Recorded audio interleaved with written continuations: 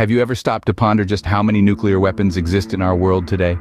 Sit back for a moment and absorb the magnitude of this number, approximately 15,000. That's right, 15,000 nuclear weapons dispersed across 9 countries, each with the capability of causing immense devastation and loss.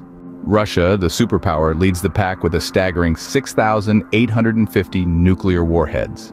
Not too far behind is the United States, boasting a robust arsenal of 6,450 warheads. But these two aren't the only players on the field. China, the United Kingdom, and 5 other nations also have substantial nuclear capabilities. Now consider this. The smallest player in the nuclear game, North Korea, possesses between 10 to 20 nuclear weapons. While this may seem minuscule compared to the arsenals of Russia and the USA, even a single nuclear weapon has the power to change the course of history, as evidenced by the bombings of Hiroshima and Nagasaki. So, what does this mean for us? For one, it's a stark reminder that nuclear weapons remain a significant global issue, an issue far from being resolved.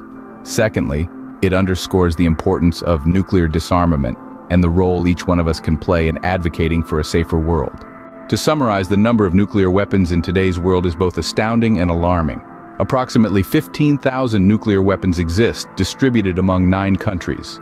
The superpowers, Russia and the USA, hold the majority of these weapons, with Russia having 6,850 and the USA 6,450.